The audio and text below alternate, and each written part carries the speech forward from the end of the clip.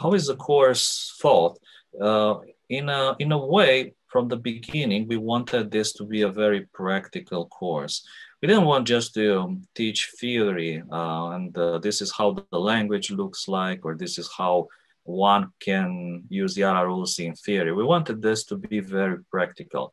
So we started by taking a lot of examples from our experience, from all these big cases we hunted throughout the years, big APTs, big targeted crime operations that we investigated. We took all our experience from these cases, the Yara rules that we created and the stories behind these Yara rules, and we put them into an online format. And altogether, this basically encapsulates over 5 years of hunting APTs with Yara from the global research and analysis team into a medium that you can play with online, coupled with the all different, let's say, tools that are out there, such as P Studio, a very cool tool for initial malware assessment, Hue, FAR, and so on. So altogether, you get the experience of not just, let's say, developing Yara rules, but you get the experience of following along these big stories that were released throughout the years. Big APT groups such as Wild Neutron, Equation, Sophacy, and so on, they all appear throughout these exercises, and we show you innovative ways, sometimes very creative approaches to detecting malware used by these different groups. So the history to the course is a couple of years ago, we realized there's a lot of interest in having, let's say, quality Yara rules. A lot of people out there say or do write Yara rules. However, very few of them are what we call quality Yara rules. So we put together with my colleagues, a very nice, very practical set of exercises that we thought can help people to improve their Yara rules. They can learn how to write better rules, how to make them faster, and how to avoid false positives. And the first one, we did it in 2015, and we kept improving the course using feedback from the attendees. We incorporated new exercises, we incorporated new advice. As Yara evolved, we also evolved the course. We improved some of the exercises, made them more interesting, more practical.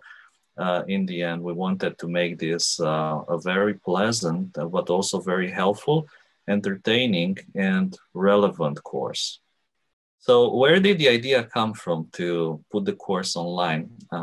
Well, we were supposed to do the next Yara training at the SAS Security Analyst Conference in Barcelona in 2020. Unfortunately, Nature had different plans, and we were forced to cancel it due to the COVID-19 pandemic.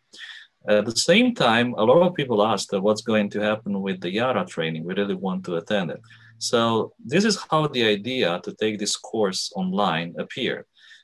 Together with a couple of my colleagues, we thought very carefully on how to move what used to be, let's say, a very direct, a very practical 2 days workshop in which we worked very closely with the attendees. How can we take this physical workshop online? And we wanted to do actually a bit more than just that. We wanted to make these exercises relevant for the online, not just to take the exercises we did in the class and put them on some website, but we wanted to adapt the entire training to the online delivery platform. And this is how our X-Training Yara course was born. We adapted some of the exercises in order to take advantage of the platform, of the virtual lab, as well as the possibility to ask questions and to choose between different answers. This is, in a way, much more personal. It's more practical. At the same time, it allows you to go through the training at your own pace. You don't have to rush through these 2 days. You can do the exercises in 2 days. You can do them in 2 weeks. You can even do them in 2 months if this is what your schedule allows. So the online training from this point of view is much more suited to, let's say, a lot of participants out there, to a lot of people who want to learn how to use Yara more effectively. And because of that, we think that it not just matches the same quality as the physical, but actually it surpasses it in some ways. So what software do you need to take this course? The good news is everything you need is already available in the virtual lab. So you can fully attend and you can fully go through the entire course by using the virtual lab. This means that you don't have to install anything on your machine. There's no additional software, except of course, if you want to play with these tools locally and afterwards, once you complete the course, of course, you will need Yara, you will need P Studio, and if you're a reverse engineer, you can even install or use IDA or Guidra. So the good news is that in order to get through the course, you don't need to install any tools. Everything is packaged nicely into the virtual lab. You have everything you need in there, including access to our in the cloud system called Clara that allows you to test your rules for false positives and detections. And this, I think, makes it much more practical. It's easier. It doesn't matter if you work on a Mac, Linux, and Windows, because in the virtual lab, you can use all these tools without having to change your preferred working environment. So is there any coursework or homeworks throughout the course? We try to make a combination between practical exercises that people can solve on their own, and there an assessment of the knowledge obtained during the last section. So for instance, when we teach strings or when we teach some of the Yara syntax, we then apply that in some exercises. And after the exercises are finished, some of the questions that you can see and that you are required to pass in order to move to the next segment, they're related both to the exercise, but also to the theory.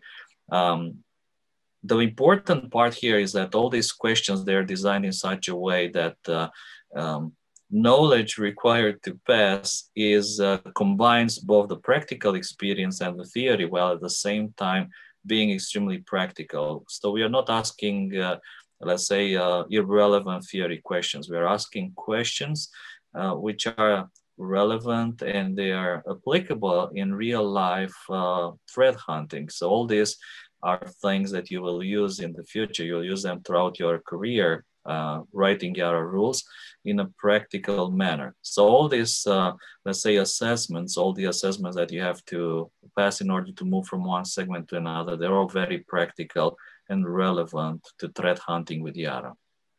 So what knowledge or skills do you need in order to take this course? I guess the good news here is that we try to work with pretty much all the basic concepts in order to make everybody familiar with the tools and with the Yara syntax. So of course, people have some experience in programming that helps. Simply writing Yara rules in essence is a kind of programming.